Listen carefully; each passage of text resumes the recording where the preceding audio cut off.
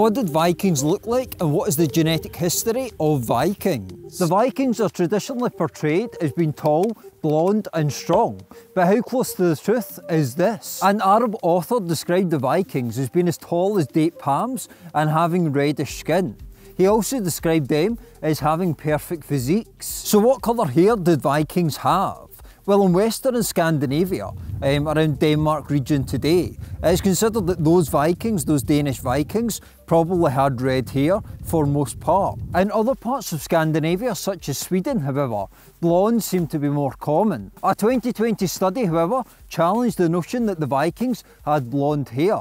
They noted that the Vikings often had children with other people from other lands, and that the Vikings actually had dark hair in large part, as opposed to the blonde commonly associated with the Vikings. How tall were Vikings? Well, although this is a simple question, the answer is annoyingly far from simple.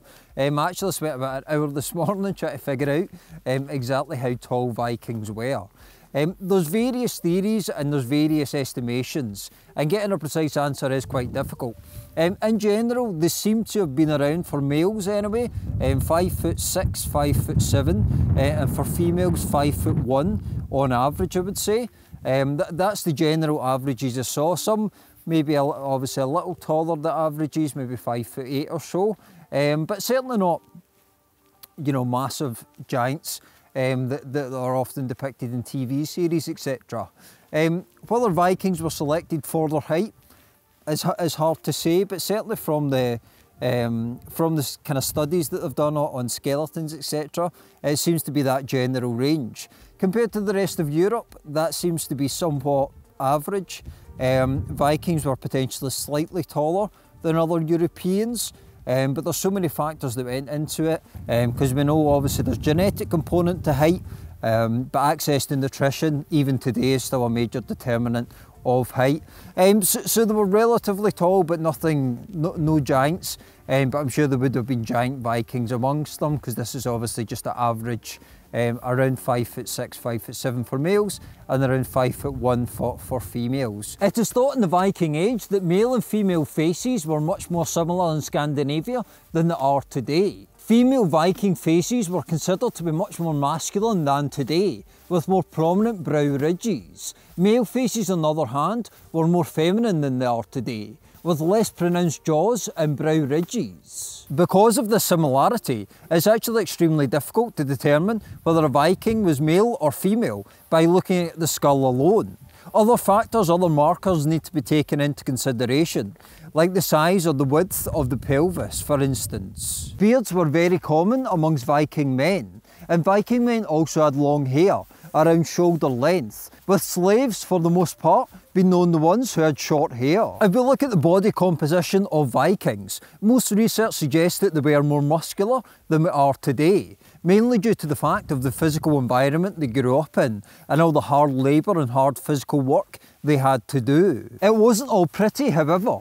From around 500 skeletons found in Denmark, Danish Vikings showed signs of tooth problems and aching joints. So if you're wondering where I am today, and obviously it's absolutely stunning, it's just Carron Valley.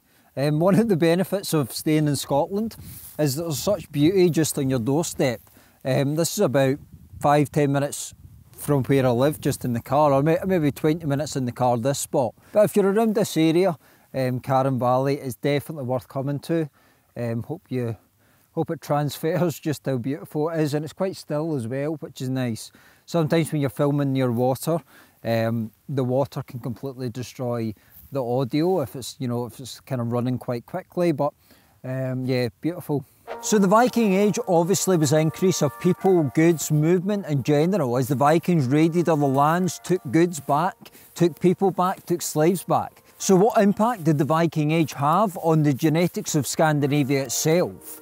Well, a study published in Cell just last month showed that there actually was a somewhat sizable increase in Baltic, kind of Eastern Baltic, and also British-Irish ancestry into Scandinavia during the Viking Age. This is obviously for two reasons. Firstly, many slaves were forced to come back to Scandinavia by the Vikings. But secondly, many people, particularly probably from Britain and Ireland, many Christian monks went on missionaries to Scandinavia during the Viking Age. They more willfully ended up in Scandinavia. Another interesting aspect when you look at the genetic history of Vikings is that the Viking people, and Viking essentially just meant Scandinavians who would go on voyages to raid lands overseas, to raid and pillage overseas, to go Viking.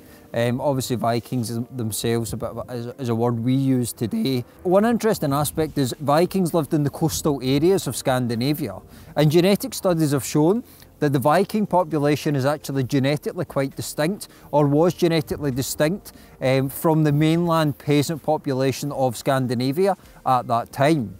So the Vikings, because they lived in coastal areas, and because obviously the trade and the pillaging and the voyages overseas meant that there was so much intermingling between Vikings and other people. And Vikings often had children with other people from other lands. So the genetic diversity of Vikings compared to the mainland peasant population of Scandinavia was quite distinct and quite large.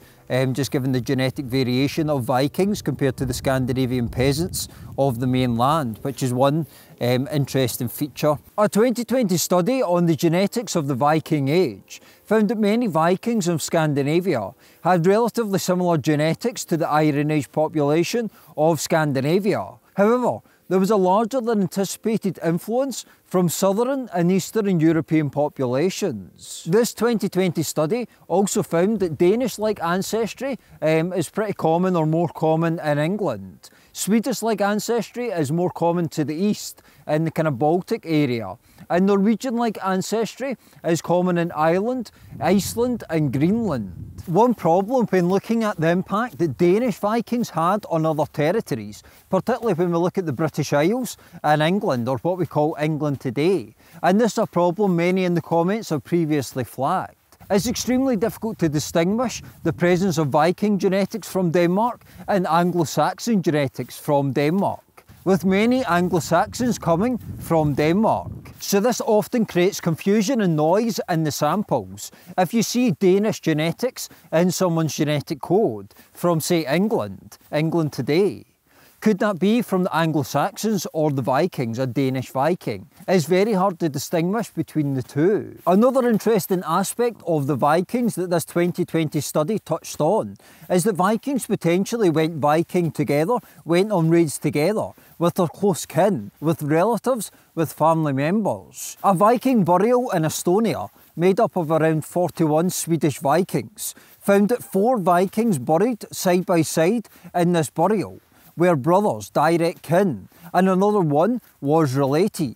This obviously is just one instance, and this is just one burial ground. Was it just coincidental that brothers were found side by side? Or does it imply that it was commonplace in the Viking Age for Vikings to go on raids with their close kin, with brothers, with family members, and this is simply a reflection of this? The traditional argument would have been that chiefs in the Viking Age would have selected the strongest, more fierce warriors to go on raids with them. But this may not be the case. The Vikings obviously had such a profound legacy in so many aspects of our world today.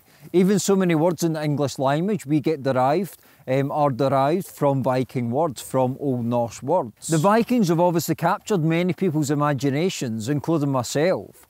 The exact look and genetics of the Vikings is obviously hard to say 100%, but hopefully this video has gave you a kind of brief oversight of some of the main theories. Please let me know your thoughts in the comments below, however. What is your thoughts on the genetic history of the Vikings, on how the Vikings looked, how tall they are, because that was quite hard to find any sort of definitive information on. And just any other general thoughts on the Vikings, and any future videos or angles you would like to see on the Vikings in particular. Thanks for watching. If you'd like to support this work through Patreon, buymeacoffee.com, or donate through PayPal, all the links will be in the description below. You can also obviously tell your friends and family about this channel, share the channel on social media, and really try and raise awareness about this channel. Please subscribe and hit the bell as usual. But thanks again for watching, and I'll see you next time.